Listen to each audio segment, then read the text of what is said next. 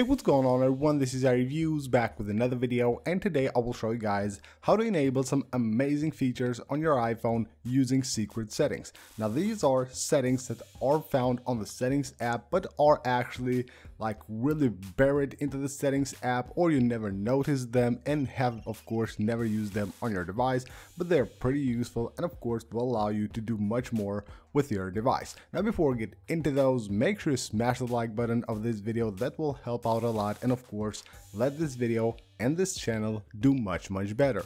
Alright, now first off we're starting with Smart Invert. You probably know about this, but you probably don't know how to utilize it this way that I'm about to show you guys. Now of course Smart Invert has been gone out of the game since the dark mode has been released with iOS 13, but there are still a lot of apps and a lot of like websites and stuff like that that actually don't support the new dark mode on iOS, and that is of course very disappointing because it's quite a lot of time since the release of the dark mode. Now what you can do is actually go to settings, and then from here you will need to go to accessibility, and right here under display and text size you will find Smart Invert. Now if you enable it from here, it will just automatically be enabled completely on your device, but you don't want to do that. Like on like apps like Instagram and maybe like Twitter, stuff like that, we have dark mode, we don't need Smart Invert. But there are apps like maybe Facebook or Safari, when you go to browse here you can see no dark mode here, and what you can do is actually utilize a pretty cool trick. Go to your home screen and go to the shortcuts app. On here make sure you go to automations and tap on create personal automation, and then choose the apps which you want. In this case we want to choose Safari, so tap right here and choose the Safari app. So let's just search for it. So here we have Safari, tap on it and then tap the done button. Now from here what we need to do is go ahead and tap next and search for Smart Invert.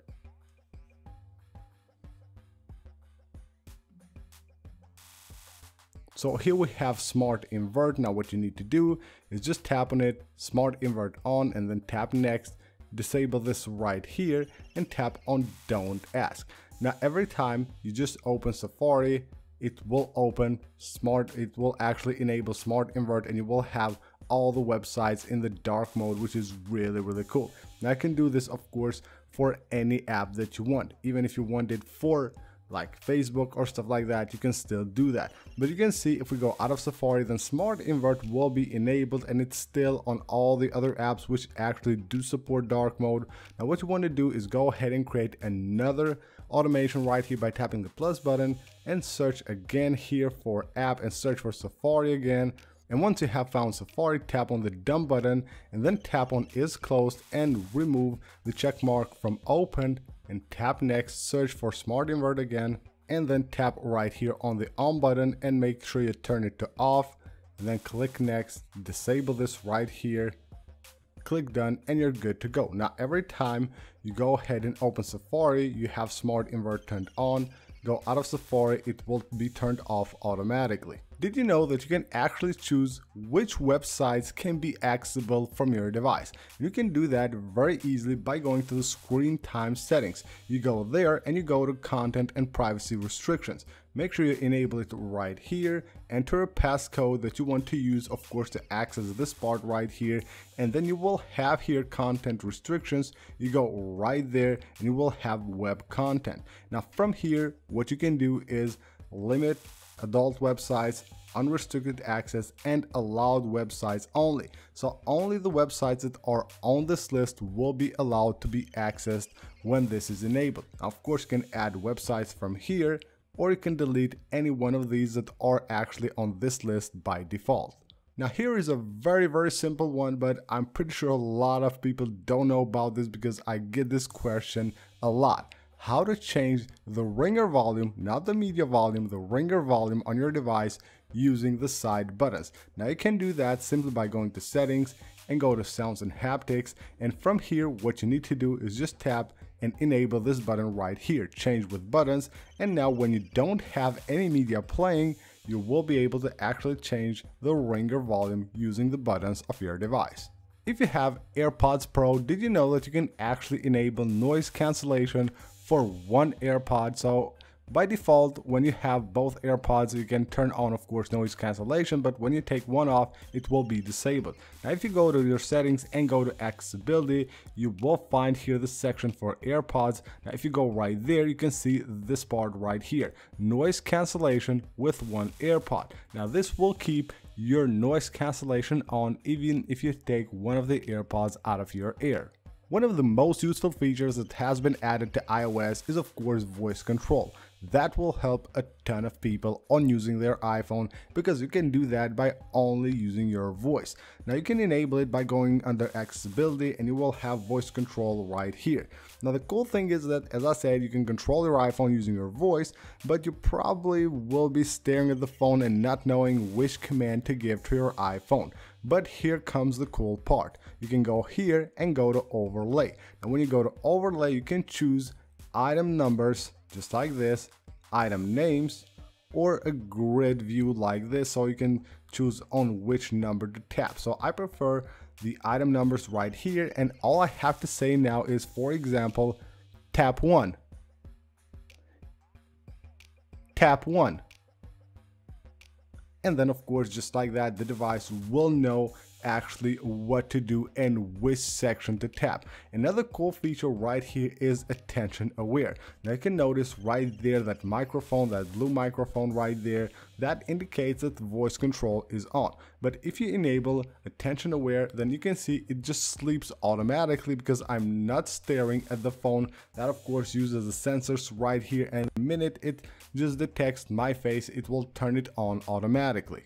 On your iPhone, from the control center, you can have access to your notes from here, even if you're on the lock screen of your device. So you need to take a quick note. You don't have to actually open your device. You can do that directly from the lock screen. But if you go to notes right here, you will find here a section that says notes on the lock screen. So here you will have basically the notes, access notes from the lock screen, and when you go here you will have a bunch of very useful settings. Now, first of all, you can choose whether you want to resume the last note or create a new note, and then you will have here resume last note. You will have viewed in notes app, so it will resume the last note that you have viewed on the notes app or the last note that you have created from the lock screen. So these are pretty useful options, and then you can choose here when you want to require a passcode. You can choose never, or of course one of these times, and then of course directly from the lock screen of your device you will be able to start creating a new note. Now, when you go to your iCloud at the top of the settings app, here is one very useful setting that I'm pretty sure most of you guys don't even know about, and that's right here. So let's go to manage storage. You will notice here a section that actually is very useful and probably will help you free a ton of space on your device. So since Apple allows downloads through Safari, there is an option to download on your iCloud drive or locally on your iPhone. So if you download on your iCloud, if there's large files, that of course will take up a lot of space. Now right here we'll find your iCloud drive. If you go right here under your iCloud drive, you will find the documents and data, and right here we'll find your downloads.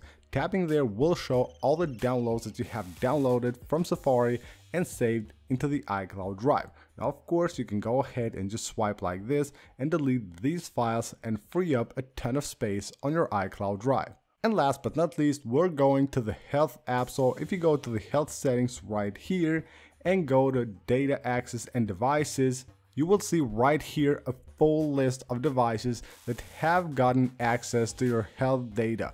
Now this right here allows us to tap on any of them and of course view what kind of data these devices have received. Now if you go to steps right here, you can see it shows you all the kinds of different details, and if you want to, you will have the option to actually remove your health data from any of these devices simply by using the delete button right here. So that is it for this video, guys. Hope you guys learned something new today and of course enjoyed the video. If you did, make sure to leave a like and don't forget to subscribe for more. I'll see you on the next one.